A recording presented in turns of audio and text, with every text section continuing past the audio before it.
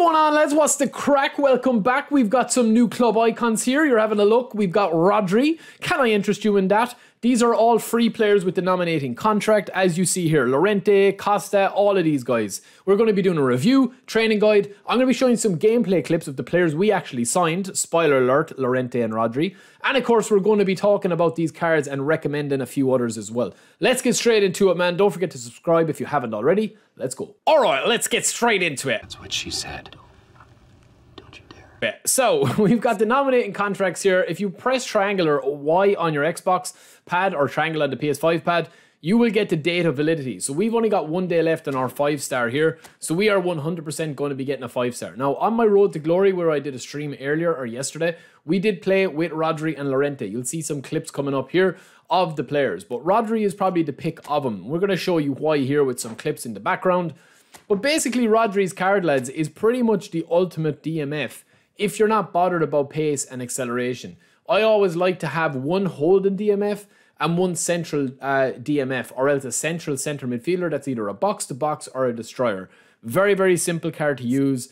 Very, very, very easy to just set down as a deep line anchorman with deep line on him, and then also just be able to kind of leave him as he is. Now, he's also got soul control, one-touch pass, low lofted weighted pass, and true passing.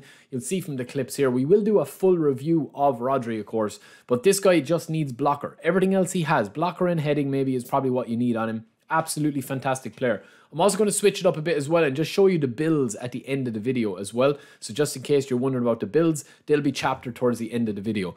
Moving through the pack then as well with these, we have Stuani here as a centre forward. I do not rate him, even though he's down as a 4-star nominating contract. I just don't rate him at all, lads. He does have weak foot accuracy at medium and unwavering form. He's fairly okay height-wise and strength-wise, jumping at 80, finishing at 79. But to me, as a super sub even, he's not worth it, man. Honestly, I'm not going to waste time on these cards. If you are playing this game free to play, I just would not waste a 4-star even on any of these 3 buys. Cresswell is the same. You can just buy 4-star or even 5-star GP players for about 100k. Alejandro Balde is a very good option to buy. Left back, if you can't get Roberto Carlos, or Davies is another left back option. Cancelo, any of those boys. Just a little bit of kind of like a weak card, right? Obviously, you do have pinpoint crossing and outside curlers and attacking full back, but just too loose, too open. And I don't feel that, even though his lofted pass is good, for a 4-star, it's not too bad. I mean, we've got 2 4-stars here. It's potentially we could spin it on that. But, you know, even for Teze as a centre-back, he's not a bad option either, but what kills him is only his 18 levels. Now, the thing I like about this card, and you'll see with the build at the end of this video, you can actually get his speed up into the meta category, but you're not going to have the defense stats up. If he had an extra 5 levels, this guy would have been absolutely insane. But he doesn't have any blocker, he doesn't have any interception, he doesn't have aerial superiority. Yeah, I mean, man mark and slide and tackle, he doesn't have any of those. So it's okay for a 4-star. We would probably test him out and see how he goes. But that kind of ends the 4-star discussion, okay? Now on to the 5-star. We've already covered Rodri. I think he's definitely the pick of him, apart from one other player. We'll get to that. But McGinn is first up in the 5-star box-to-box. Too slow, doesn't have enough going forward.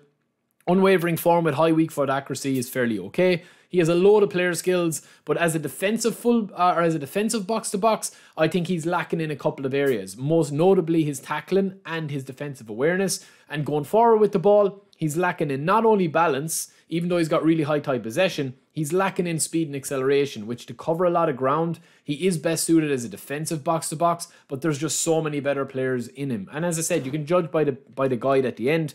We also have Diogo Costa. Costa. Costa's a good keeper, lads, but again, if a keeper is under 190 cm, what do we always say? You need to have that reach, and you also need to have the jumping super, super high, and he has got none of these. Even though he's got some good player skills, I do like this card, and he plays way above his stats, and some people will love him. I don't recommend using a 5-star nominating contract at him unless you're swimming in him. Honestly, unless you're swimming in him. Now, we have to use our 5-star, so that's different. And we'll get another one with the 15 games played in the match pass. That leaves us with Milenkovic or Llorente. And to be honest with you, Milenkovic is not a bad option at all. 19 levels. They're not going to give you superstar, meta, god tier level players for free with these club icons, okay? This guy's pretty decent if you forget about the fact that he has lack of speed. You don't need speed with an extra frontman. If this guy was a destroyer, it's different. But he is your tall, aerial, defensive powerhouse at the back. He's your Van Dijk, your Varane, your Maldini.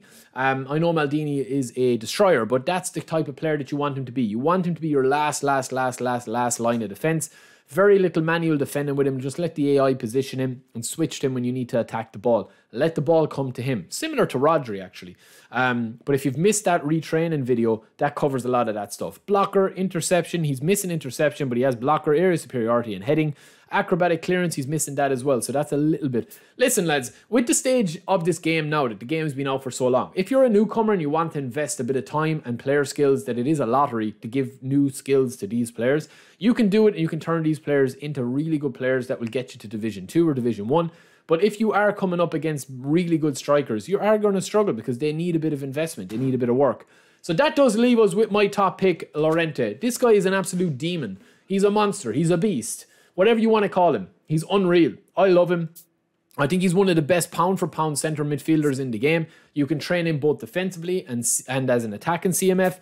I would probably put him as a defensive CMF strictly because he has got track back, interception, man marking, and fighting spirit. He doesn't have one-touch pass, but he has first-time shot. Now, if you are playing him as a right back or a right mid, it's a slightly different build. But for the build we're going to focus on, it's going to be him in his best position, which is a box-to-box, demonic disruptor of everything, right? If you don't have Kante, if you don't have Makalele, if you don't have somebody that can cover serious ground, such as Seedorf or Davids or any of them, I definitely think Llorente is a beast. He can do it all. Kind of reminds me of a taller version of Barella, and you'll see some clips in the background here as well, but we also will focus on a brand new full video of Llorente and Rodri with loads of clips and loads of different training guides.